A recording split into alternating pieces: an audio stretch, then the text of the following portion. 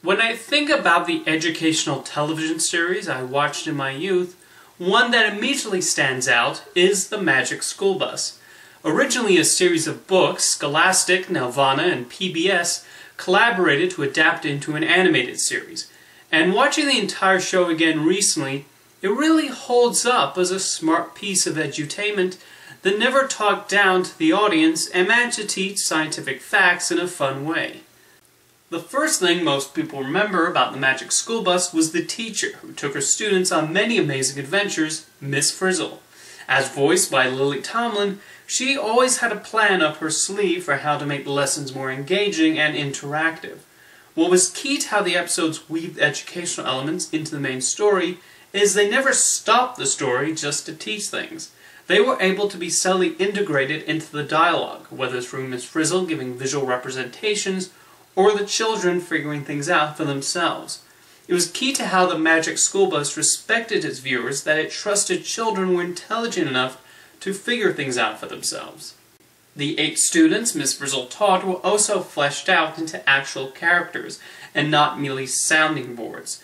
Even though they had their catchphrases, or in the case of Carlos, a heavy dosage of puns, the writers are able to keep them fresh and even played around with them by giving them to other characters. They were also given turns to be the cause of the problem in each episode. Oftentimes, they would be the direct cause for the main conflict and having to learn where they made a mistake and how to get out of the situation through the scientific knowledge they learned. These were child characters who were allowed to be occasionally egotistical and flawed. Even Phoebe's constant want to save animals to an extreme degree was something the series criticized just as much as it praised her for it. It was also a good touch to have actual children voice them. This is somewhat common nowadays, but not so much in the 90s, and one can actually hear their voices breaking through the course of the series, especially Ralphie and Arnold. I don't blame you, Arnold. You don't? Nope. I blame your crummy idea! Well, I just thought... It's too late to think! If we hadn't been recycling, I'd still have my soldier, and I wouldn't have to miss the one show I've been looking forward to seeing all year!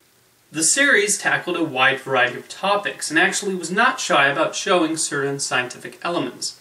In one episode, they learn how a chicken's egg is born, and go into almost every detail. In the salmon migration episode, the students go through every cycle of a salmon's birth, and yes, that includes fertilization. In an early episode where they travel down Arnold's body, they talk openly about one way they could exit him. Needless to say, they find a different solution. They also focused on more characters than just Ms Frizzle and the main 8 students. Arnold's cousin Janet was a frequent antagonist who would often mock and even sabotage the class when it suited her needs. Certainly the most famous episode of the Magic School Bus was Gets Lost in Space, which I'm more than familiar with in part thanks to the CD-ROM game. I have a feeling a good amount of people in my generation learned a lot about the solar system from this episode.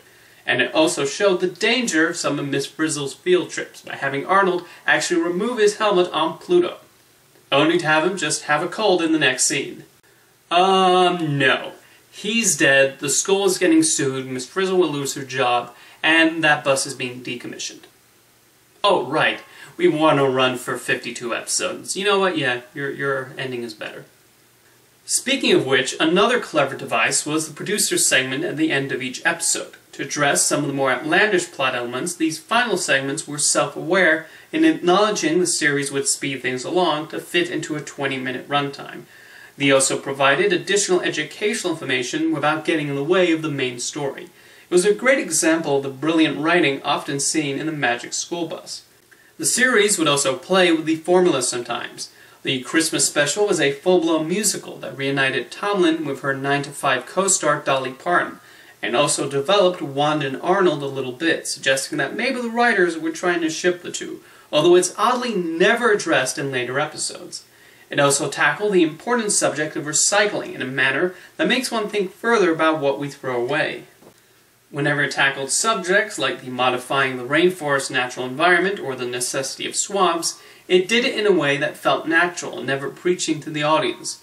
There was even an episode about how our body fights sickness and disease, which ended by mentioning the importance of vaccination.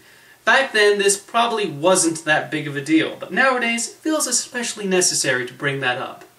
While some science has changed since the series originally aired, like Pluto sadly being demoted and no longer considered an official planet, it is impressive how many of the facts remain relevant today. And I think The Magic School Bus is a series that will remain entertaining even to children nowadays. Watching the series again, I was struck by how many things I learned on The Magic School Bus. The whole notion of bees dancing to communicate, I found out about that on The Magic School Bus. Everything I know about precipitation, how water forms clouds and then rain, I learned from The Magic School Bus. The way reptiles change their inner body temperature, you guessed it, The Magic School Bus. I don't think one realizes how many facts they learn from Bill Nye, Ms Frizzle, Beekman, and the Dorling Kindersley series until looking back and realizing they were some of the best teachers we had. I think a large part of it was how entertaining these series were and managed to inject these scientific teachings into our brain. The Magic School Bus, Bill Nye the Science Guy, and Beekman's World were genuinely funny, which made them an easy gateway to learning these things. Yes, even Carlos's many puns provided their fair share of laughs, not to mention Liz the Lizard's slapstick antics. I think it's also because children tend to watch their favorite television episodes multiple times, when they reran on television or had them on video cassette.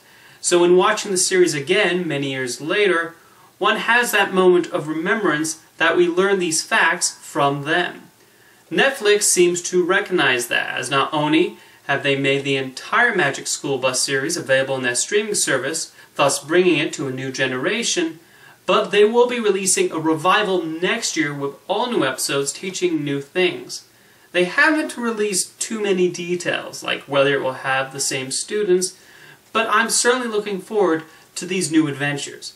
The Magic School Bus is certainly one of the best educational series around, and Ms Frizzle is certainly one of the heroes of educational children's television. See you next time.